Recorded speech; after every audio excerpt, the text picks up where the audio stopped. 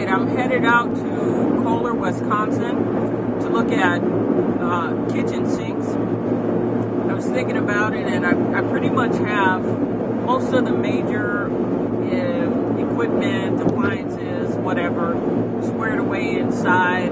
I know what I'm doing about the cooktop in the kitchen, the shower slash bathtub slash sink in the bathroom, the toilet, the heater. Well, I'm still trying to decide on the heater. But anyway, I'm going out to Kohler, Wisconsin to the Kohler fixture plumbing sinks, Kohler sinks and toilets. They have this great showroom in Kohler, Wisconsin.